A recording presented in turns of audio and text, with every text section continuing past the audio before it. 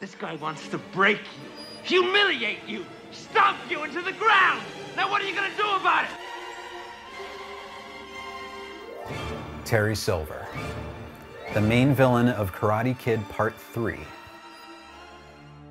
The Karate Kid franchise has seen a huge resurgence with the popularity of the Cobra Kai series, and now's a great time to look at why Terry Silver rocks, and whether we might see him again in the future. I'm Ken Cole. Be sure to subscribe to my channel, and I look forward to your comments. The Karate Kid series is known in part for its memorable villains. Part 1 had Johnny and his Cobra Kai karate friends, and their evil teacher John Kreese. The second movie had Mr. Miyagi's former best friend Sato, and Sato's nephew Chozen. Part 3 brings back John Kreese, but introduces a brand new villain, John Kreese's best friend, Vietnam War buddy and Cobra Kai karate master, Terry Silver, played by Thomas Ian Griffith in his first movie role.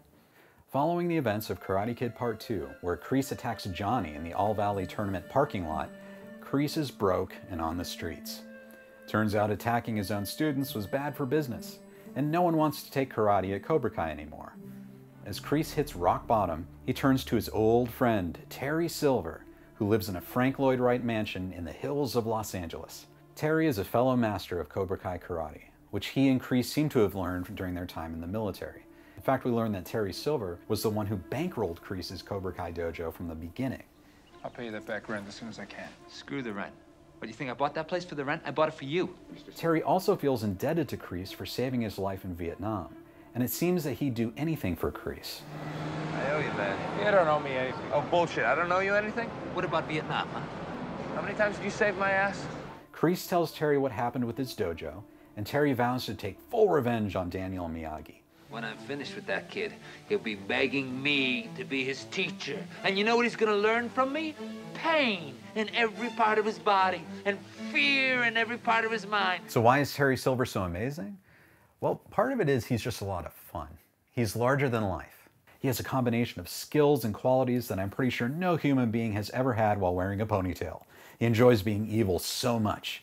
He's the only Karate Kid villain who has a whole musical theme written for him by composer Bill Conti.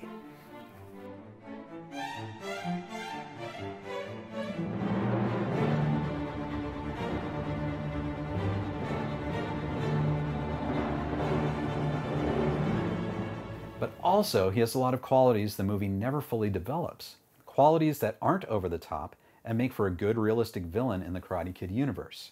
In fact, Terry Silver actually has a lot going for him. He's charismatic, good-looking, intelligent, extremely wealthy, has a taste for fashion and style. He's ambitious. He's a martial arts expert. He's a Vietnam veteran. He has excellent public presentation skills.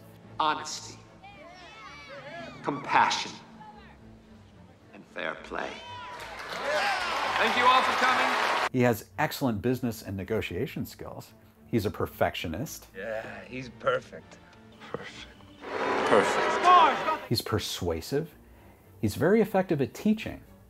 His employees seem reasonably satisfied working for him, even though he's making them do illegal things. You know it. And he appears to be loyal to his allies. Of course, even though he has a lot going for him, he's also a villain. In fact, he's a doozy of a villain, and he does a lot of bad things. For example, he's manipulative, craves revenge. Through his company Dynatox, he harms the environment through dumping chemical and nuclear waste. What do you mean you can't dump it in Borneo? Who in Borneo knows what chloride sludge is? He corrupts those around him, his friends, enemies, and employees. Mr. Silver. Lighten up, Margaret. He encourages vices, example, Kreese and Tahiti. You just have fun. Go give Mamone and her girlfriend a squeeze for me.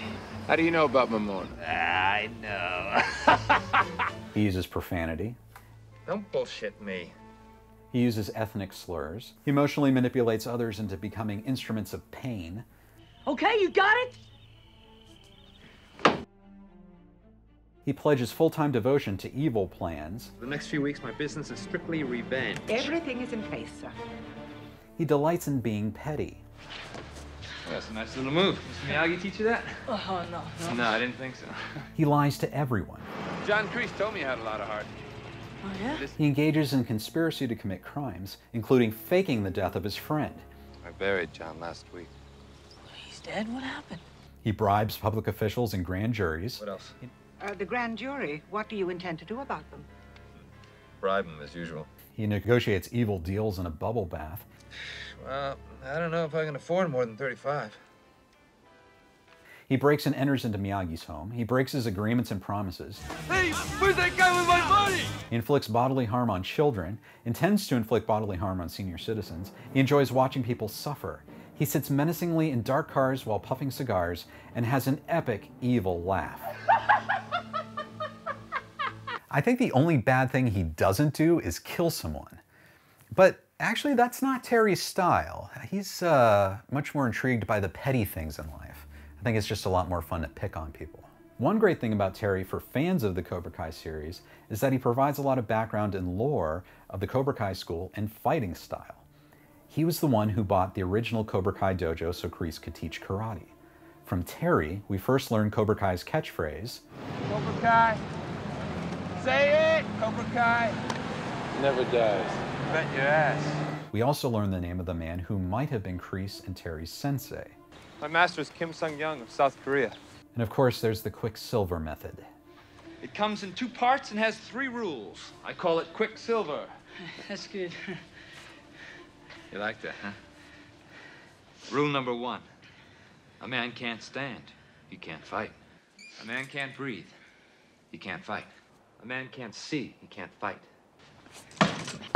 Ow! Here we learn the Cobra Kai style in a way that was probably too brutal even for Kreese to teach.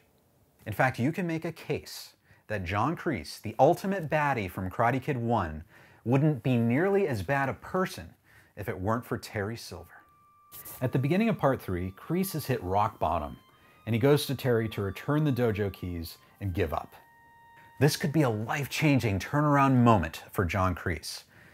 But Terry Silver immediately tells him, Hey, you're not listening to me. Come on, snap out of it. and he sends him to Tahiti. Terry Silver has been motivating and enabling Kreese's bad behavior for a long time. To use a Star Wars analogy, if Kreese is the Darth Vader of the Karate Kid movies, then Terry Silver is the Emperor.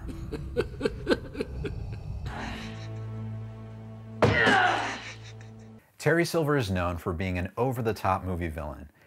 And yes, he can go over the top. Oh, that means Cobra Kai karate! John Kreese's karate! But people forget that for a good chunk of the movie, Terry's actually pretty restrained. Look, I got a good book on sweep techniques. I'll drop it off for you sometime, okay? Great. Especially when he's conning Daniel and Miyagi. I was hoping you would have killed him. No, that's not what karate's about. It's for defense. Yeah, I know, you're right. In fact, he comes off as so sincere. Both Miyagi and Daniel totally buy it. My teacher sends his apologies for John Kreese's dishonorable actions. Accept apology. When Terry is first manipulating Daniel into becoming his student, you kind of wonder, does Terry Silver have some good in him? In this movie, he doesn't. But I think the best part of the movie is Terry Silver's transition from fake friend to evil mentor that corrupts Daniel. He has a lot of parallels to Mr. Miyagi. They're both karate masters. They're both effective teachers. Miyagi was a veteran of World War II, and Terry was a veteran of Vietnam. They both suffered trauma while serving their country. War does something to a man. You had to have been there to know what I mean. Have been. Do know. For me, one of the most interesting moments is when Terry Silver breaks into Miyagi's house and snoops through his keepsakes. There's a moment when he sees Miyagi's Medal of Honor, and he has this look of awe and jealousy combined. Like America recognized Miyagi as a hero, but passed over Vietnam vets like Terry Silver and John Kreese. And it's a shame the movie never really develops any of this, because Terry Silver really is the anti-Miyagi. Mr. Miyagi is famous for his sayings. You trust quality, what you know, not quantity. For a person with no forgiveness in heart, living even worse punishment than death. Lie become truth only if person wanna believe it. But Terry Silver has a few of his own sayings which kind of ring true. There are 3 things that make a champion. The 3 Ds. Desire, devotion, and discipline. Everybody has a right to his opinion. Extreme situations require extreme measures. My favorite that I've remembered my entire life is Nothing's for free. because it's absolutely 100% true. Of course, a lot of the credit for Terry Silver goes to actor Thomas Ian Griffith. According to a 1993 interview in Black Belt magazine, Griffith had been starring on and off Broadway when he was cast as Terry Silver, but he'd been cast for his acting ability. The producers didn't know that he was a martial artist. It was only when Pat Johnson saw Griffith's skills that they started rewriting the script to make Terry Silver a martial artist, and presumably an evil karate mentor to Daniel. It seems like Thomas Ian Griffith may have single-handedly saved the character of Terry Silver.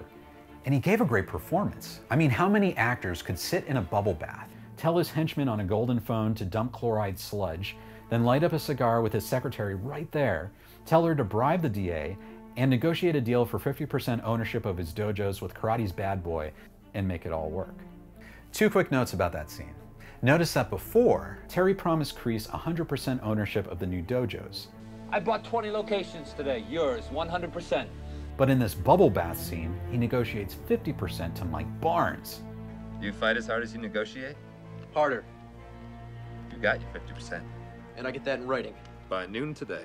So is he really the best friend to Kreese that everyone says he is? Or is he going to screw Kreese over? Or is he going to screw Mike Barnes over? Also, notice the name of the DA that Terry wants to bribe. Who's the DA on the case? Mr. Cole. That's my last name.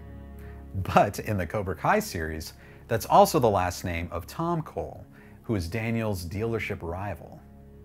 Coincidence? I thought The Karate Kid was done decades ago, but I've been blown away by Cobra Kai. It's a great show. I never would have guessed that we'd have The Karate Kid now in 2020. It's also brought up the potential of the return of Terry Silver. So will he return to Cobra Kai? Will he make an appearance in the series?